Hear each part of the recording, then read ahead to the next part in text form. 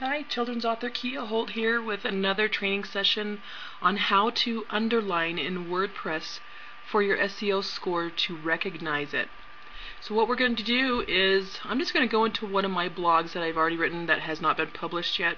I'll pick this one right here and I'll go into my edit screen. And my keyword on this particular blog is terrorism.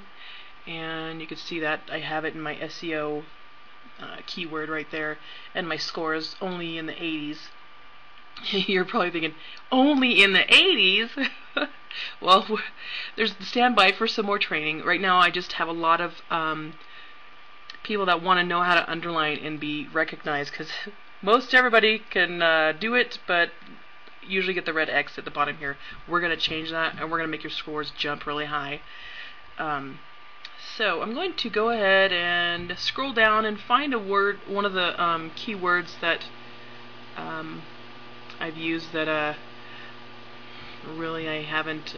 I'm going to pick this one right here, terrorism. It's actually in italics right now, but I'm going to change that to underline it so this changes and so does this. Okay, so what I'm going to do, I'm going to click on the text tab, which has been changed recently.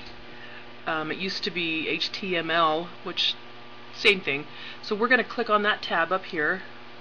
It's going to take us in the HTML mode. I'm going to find that spot again in this weird looking page. It has all these different symbols and stuff. Don't worry about that. Just go ahead and find it. Find it in your text. I'm going to find it real quick and I'll show you what to do to underline. Alright, here's my keyword right here, and you'll notice in front and behind it, it's got these weird symbols. And what I'm going to do, I'm going to erase the EM, and we're going to put a U in there for underline.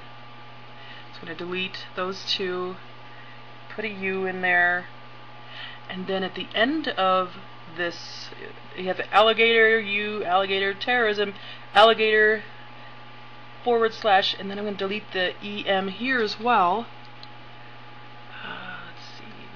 And put a U, and then what I'm going to do, I'm going to come over here and let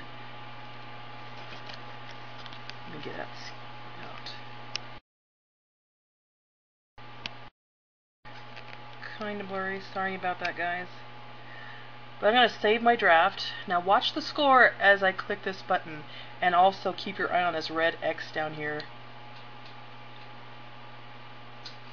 Voila! Score is only 84.44 because my keyword density isn't that high. I'm going to go in and tweak it a little bit more to get a higher score than that, because that's not good enough for me.